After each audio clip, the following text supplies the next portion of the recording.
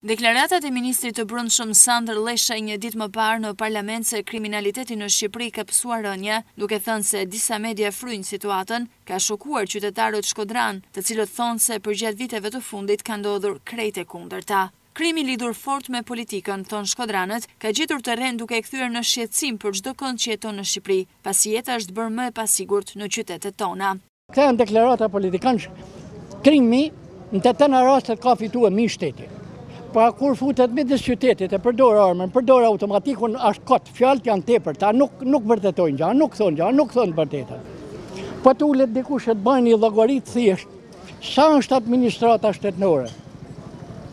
Me njerëzit që rrinë këtë vend, është, me thonë çka bëjnë. Krimi është i fuqishëm. E dyta, këtë krim e kanë prodhuar njerëzit, e ka prodhuar vetë politika, nuk mund të jetojnë pa.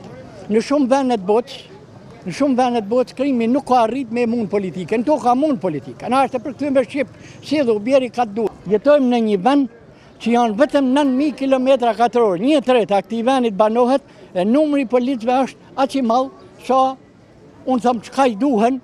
Maron shko.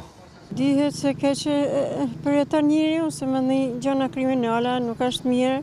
Çdo gjë mbaret tek sistemi, tek politika që njeh shteti, mbaret tek horizonti që kanë ata që drejtojnë shtetin.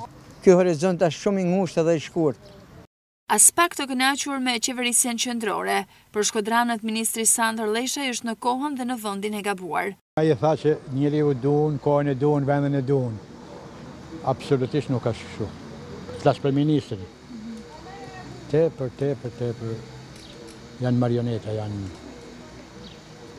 Kjo lloj qeverie ose marrëvesh, këtu është 7 vjeta qeveria më e keqe për mua. Kriminalistika shtohet edhe bëhet kur nuk është sistemi i rregullt. Kur është sistemi i rregullt, çdo gjë kufizohet.